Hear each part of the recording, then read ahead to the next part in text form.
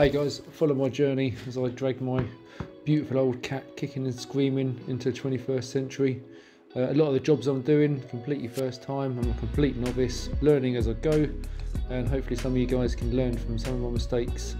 Some of it's worked really well, and some of it is absolute sheer craziness, but somehow I've still managed to pull it off. Please hit the like and subscribe button if you'd like to follow my progress. Hi guys, I want to start sealing up the windows that I made to get the foam out of the keels, the keel, portside keel. So when I was doing my sort of look at the camera, turn the music off. When I was doing the furniture here, and I was blocking out with a little glue gun, little blocks of wood, and then I done all my epoxy and glass and all that stuff. And then after I had to knock them blocks of wood off with basically a screwdriver and a hammer just to knock them free. Obviously awesome. That was my wife's ex-wife, separated wife, I don't know what you call it, but my old wife, that was her glue gun. It's like a little arts and crafts one that's used for doing bits and bobs and with the girls. So I had to give that back. So I went and bought a heavy duty industrial, proper made to purpose glue gun kit. Shouldn't really say where it's from, but it's from Wicks. And it's rubbish. So I've tried to do gluing before and I couldn't even actually stick something to something else and it just fell off. So what I'm going to do now, I've got an extension lead outside. I'm going to get this set up underneath and I'm just going to leave it for ages, as long as I can possibly leave it, and just let it get hotter, and see if this bloody glue in there becomes effective and actually glue something. So what I'm going to do is I'm going to get my lolly sticks, my stirring sticks, get some of them snapped up, stick them inside the keel, so when I push the plate up against it, it's like a backstop. So yeah, without chatting anymore, I'm going to go and do that now, and I shall see you out there. John. Hey guys, right, glue gun's hot. So I've got snapped off a bit of lolly stick. I've cleaned up inside here. So there's no, it's not wet, it's not dusty, it's been cleaned up with acetone. So I'm gonna get it nice and close.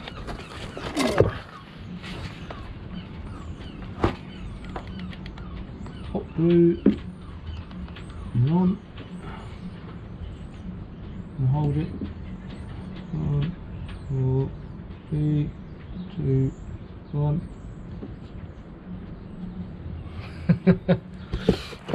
This stuff is, well, probably can't say the word I want to say on YouTube.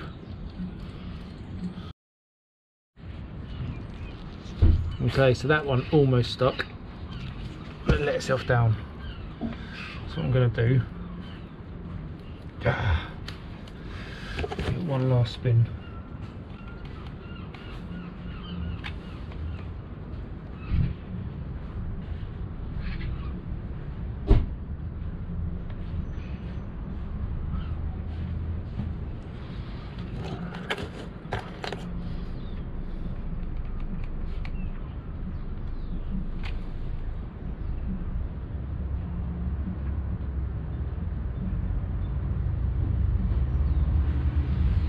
Just going to try it.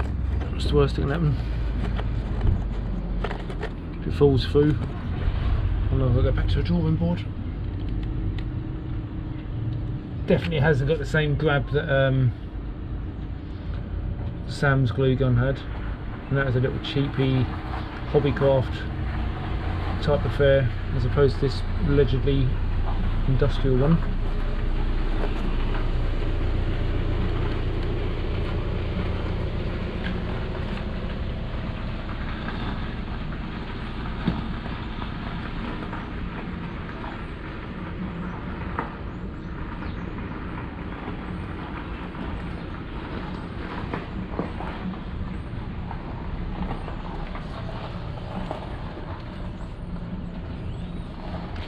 Okay. Let's see if we can hold the weight of this.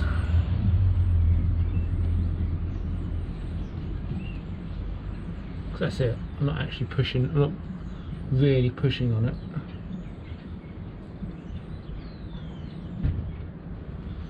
Something like that. And the ultimate test now is I'm going to get a angle grinder and just grind about 25mm all the way around, just down a little bit. And I've got this mat here that I bought from CFS ages ago for a different job, for doing some tabbing. I'm just going to use this. So if I go 25mm on here, 25mm on the inside piece, I'll do some thickened epoxy in the join and then put this over the top. May get away with that, thickened epoxy, because I'll cut it with a 1mm blade. It's actually not that much of a gap. But no, I will do. I'll do it properly. I need thickened epoxy to fill these holes in anyway. But should tune in a moment, get my mask on, get that thing pulled out, and get my angle grinder good to go. Okay, ultimate test for this glue, see if I can grind it without them just falling off.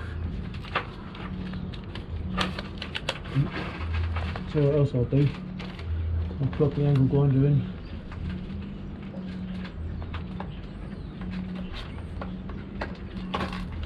That normally helps.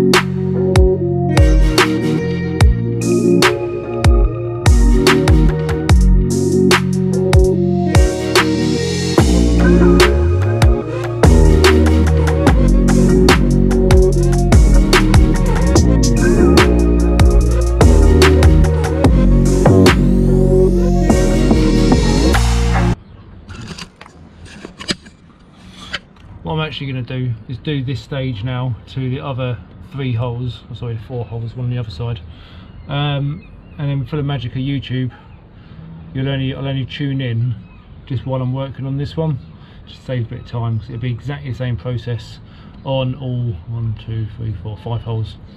Yeah, so I'll tune in when I'm on my next bit. See you in a minute. Okay, they're all ground down, got their lollipop sticks in and acetoned up. Them 4 look alright. That one, I haven't touched it. I don't know if you can see it, it's zoomed in enough, but one has just fell off under its own steam. So because that side has got some sort of coating inside, some sort of bitumen type thing, I'm doubtful of if that's going to work or not. Data problem. Let's concentrate on this one for now.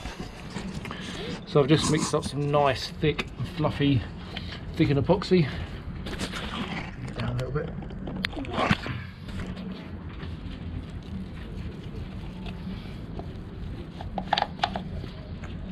a little bit too thick on it, but let's spread that in the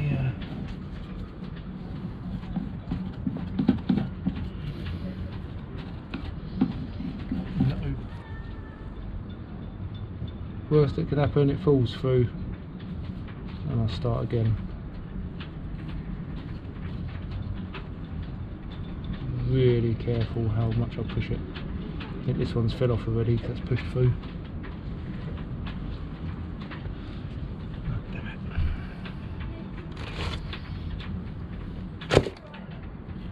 Oh, yeah, that one's off. Good times. Right. New plan. Stay set back a little bit. Let's see if I can get some epoxy on there without it falling off. Highly unlikely.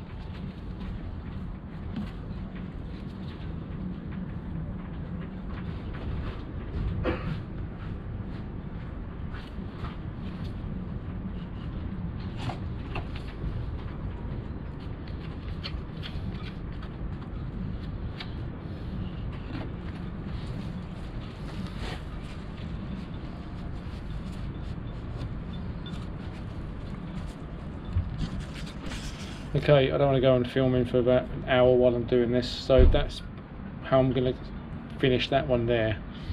I think the glassing, etc. will be a follow-on. As long as I'm getting them in, getting epoxied in, I think that'll do for now. So I'll do the rest of them and I'll tune in when I'm done. Anything interesting, I'll tune in before. Cheers. Hey guys, it's turned a bit of quagmire under here. Don't know how, because it doesn't rain under here.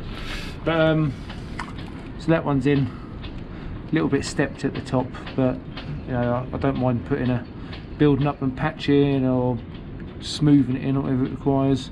There's a few bits like here that are going to need building up. This one's where I cut out into 4 pieces. I did a little window and a bigger window, so that aperture is still there, which will get glassed over. In hindsight, I should have put a backing on it, even if it's a bit of tape or something, but hindsight's a beautiful thing. But as long as that the epoxy sets it in place, I can then work from there on getting something nice and solid in there. You know, I can put a little strip in that a little bit and then let that go off, and then do the larger area repair. This one is in. The top does keep widing out a little bit, so I think I'm just going to have to literally give it a little while for the epoxy to go off.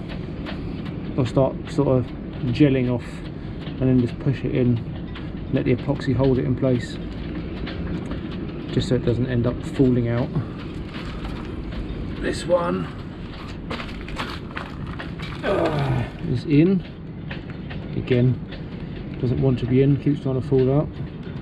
What I may do is get some little props, some little bits of wood, just lean on there, nothing too heavy that's going to push it through, just something just to hold it in place. I'll go do that in a moment. And this is the one that had nothing stuck on the back of it, and surprisingly it's one of the better ones. And this one's actually sat a little bit proud, which I'm more than happy with that, because I can grind it down, sort of shape it, ready for the larger area repair. And then all the little drain holes are filled in nice and heavily with thickened epoxy. Again, they're all going to get glassed over anyway, but all I'm going to do now is get a couple of scraps of wood from the boat, just prop them up against number 3 and 4 there, just to stop them sort of tipping out while I'm distracted doing other things. But yeah, that's about it guys. I'll speak to you in a bit. Beautiful. The made to measure scraps of wood just wedged in there, just to help it kick in the right position, ready for the future repairs. Now I'm down a bit of artificial light, you can see some of the size of these bits that should I think really be faired over, or at least built up with glass or something before I do the big glassing. So I think I'll do some small area repairs before I do or in conjunction with the larger area repairs. I might do section at a time, do the little repairs, do the big wrap over the top, next section, little repairs, wrap over the top, and break it down like that. Again, by the time I've made this video, I probably still haven't done it. So any top chips, I know epoxy is best when you do thicken epoxy, and then the tabbing over the top to get that sort of chemical reaction. But today wasn't meant to be for that. But in the future, I think, like I said, any sort of filling, whether it be with glass, CSM, whatever it may be, the larger area I think I'll put over the top. If you think I'm doing that wrong or got any other better ideas what I should be doing, it'd be hugely appreciated. But for now, I'm going to go and tidy the boat up and get ready for New Year's Eve tomorrow. Cheers guys, speak to you in a bit. Afternoon guys, right, I've got an hour or so before I've got to disappear on my course for the week. It's dry-ish, looks like it's going to rain any minute. It's about 12 degrees. Next weekend, the forecast is saying it's going to be dropping into single figures, so I need to maximise what I can. I'm going to use polyester and combination matting on the keels. I've just measured out the combination mat quickly, so I've doing it in a real rush. And all I'm going to do is this keel for now. I've only got 5 kilos of polyester resin, so there may not even be enough to do the whole keel, but I've got stuff measured out to get it on there. Obviously combination matting is quite heavy, takes a fair amount of resin, but even if I just get the outside keel done, that'll do for now. So without further ado, I'm going to go do some mix up some resin. I'll put my GoPro on a time lapse and then we'll see if and how it works. I'm a little bit dubious about it adhering nicely, not start peeling off and me turn to a big ball of mush and me losing my bag, but hopefully it will go on nicely. We'll see you in a minute.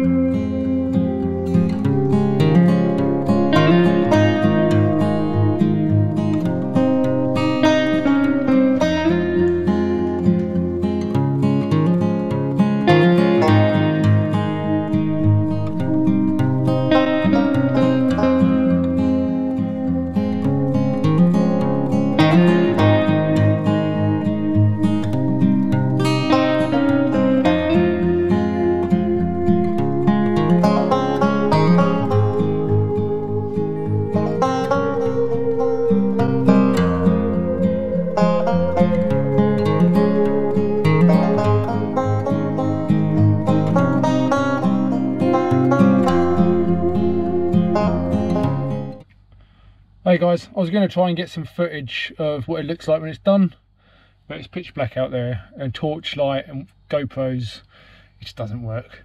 So I'm off my gas course now. I'm back on Friday night. I've got the girls, but in and around somewhere in there I'll get some footage of what's done. If I've got the conditions for it, I'll probably do the other side if I can keep the girls entertained, and I can get that done for a couple of hours, but we shall see. But cheers guys.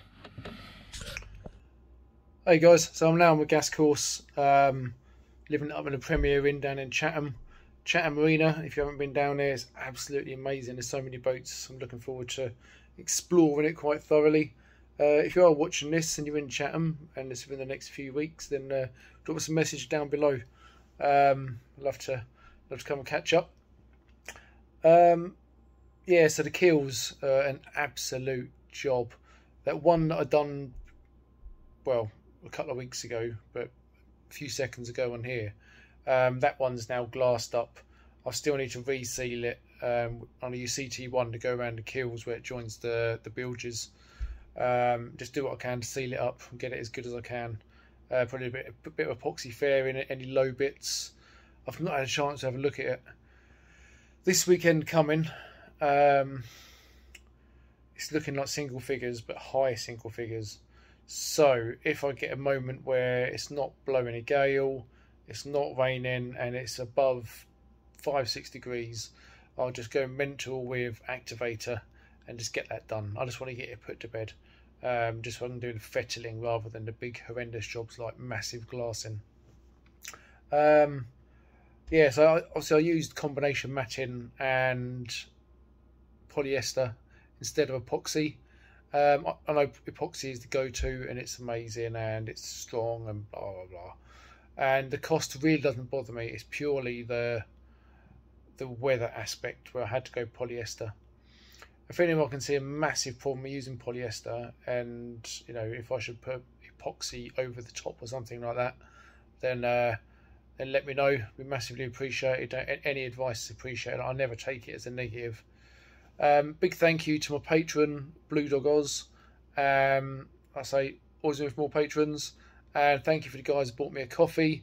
Buy me a coffee link and my Amazon wish list and stuff is down below. And like I say, I'm always open for advice and people's thoughts. I'll be completely honest with you, while I'm filming this, I can't remember who said it now, top of my head, but someone said about pressure testing the keels, you know, temporarily putting a valve in there, air compressor, to see if any air pushes out from anywhere around that keel, which I think is a freaking amazing idea. So when it's all done, I'll drill a hole, insert that valve, little Schrader valve or whatever it is, pump some air into it, and then I can just go around with sort of leak detection spray, basically bubbly water, look for anything coming out.